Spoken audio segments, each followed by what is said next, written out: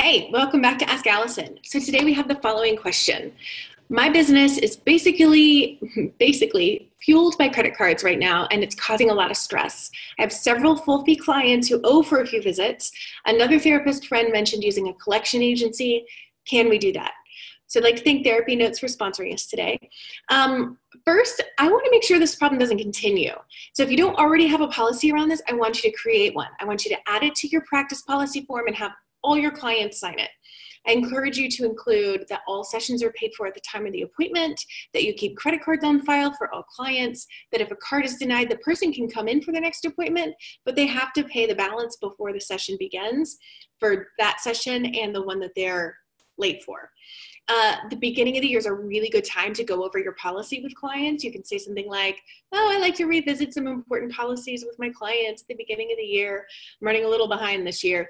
And then go over things like limits of confidentiality, your late cancellation and no-show policy, and what happens when people have a balance. You can engage a collection agency. We're allowed to do that. But I do it as a very last resort. And it's not because of therapist guilt about it, but mostly because there's often some juicy clinical work in the conversations about owing you money. And because I've heard that working with collection agencies is also a huge pain in the neck for the clinician. That's another reason. So if these clients are ghosting you, I'd give plenty of warning via email, snail mail, and voicemail about sending it to collections. If these are clients you're still seeing and they're paying for their current sessions, I would talk to them about a payment plan to get current. So maybe adding a portion of the balance to every session until they're caught up, with the option to pay it off anytime. And that way you can get them caught up and continue to do good work with them. Lastly, you may avoid this in the future by talking about your fee in that very first phone conversation you have with people. I let my clients know what I cost and that I work with people weekly for at least a few months. And then I ask them if they can make that work. And if they hesitate, if they say they can't, I never try to make them want to or try to sell that they should.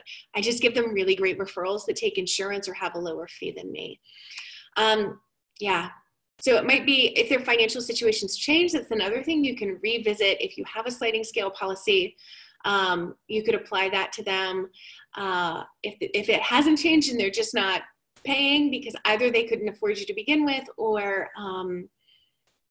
they're just kind of like disorganized with it and not good with their money. Like maybe they just keep like bouncing checks because they're not paying attention to it.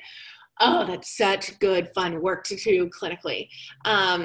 There's a lot of fear there that you can work through that will free them up in other areas of their life too.